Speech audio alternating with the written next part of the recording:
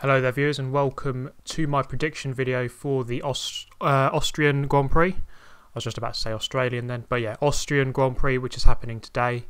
So I thought, I haven't done many F1 videos recently, so I thought I ought to do a few more because F1 2015 is coming out very soon. So we're going to get into the swing of F1 again.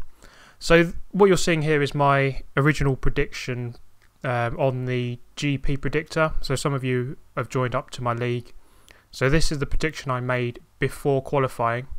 So I said Vettel would win with Kimi Raikkonen in third, Hamilton second, which is fairly interesting. Could still happen, but it's unlikely given that Kimi Raikkonen qualified a bit further back. So we're going to take a quick look at the grid before the penalties. So what you're seeing here is how they line up, or how they lined up before all the penalties were applied. So the thing that strikes me the most there is that Kimi Raikkonen was down in 18th. He didn't make it out of the first part of qualifying. He blamed the team for bad management, but at the same time he should take some of the blame himself because everyone had the same track to deal with. Everyone had same tyres. It was an open track for him. Well, he had traffic, but I mean it was up to him just to manage it himself in some situations like that. So disappointing from him to be qualifying all the way down there. Now, of course, Lewis Hamilton qualified on pole, and he was in fact quite surprised because Nico Rosberg normally goes very strong, and last year Rosberg qualified pole. Rosberg qualified third, sorry, and Hamilton was down in 8th, I believe, so he's a lot further back. It's probably a track that Lewis Hamilton doesn't normally go strong at, so it's quite ominous that he is on pole. Sebastian Vettel in a quite close third, just 2 tenths down on Rosberg, so we're waiting to see if he can spring a surprise in the race. Nico Hülkenberg up in 5th there, obviously on the high from his win in the 24-hour Le Mans, so he's got some momentum there and he's up in 5th, which is very good for Force India. And Max Verstappen, again, another person with a very good qualifying, up in 7th. So we're just going to take a quick look at the grid after penalties have been applied. So you can see there, not much change at the top, but it's at the bottom where you're going to have a look. So in 18th, you've got Daniel Ricciardo. So he had a big penalty there, and the 2 McLarens for changing a lot of their engine components or the engine units, exceeding the limit of 5 parts, I think, or 4 parts. They some of the parts they changed to their 6th one, and some to the 5th, and so they have very big penalties. So Jenson Button has a 25 place penalty, which is why you can see with the 3 stars next to his car that he has to do a 10-second stop-go penalty within the first 3 laps of the race, I believe, to make up for the fact they only lost 3 positions. So he originally qualified 17th, I believe, but so he can only lose 3, so that leaves 22 positions. So they give him a 10-second stop-go penalty within the first 3 laps. So his race is pretty much going to be just for testing or getting engine mileage.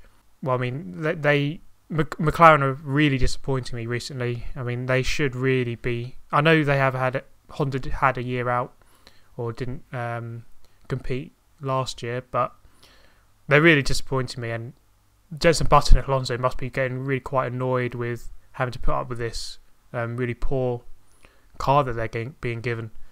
But elsewhere on the grid, so Kimi Raikkonen is up into 14th, which isn't so bad. So he can still get well into the points. Probably not a podium because the top 3 there will most likely run away from the rest of the pack. It's just a question of whether Sebastian Vettel can keep up with the Mercedes.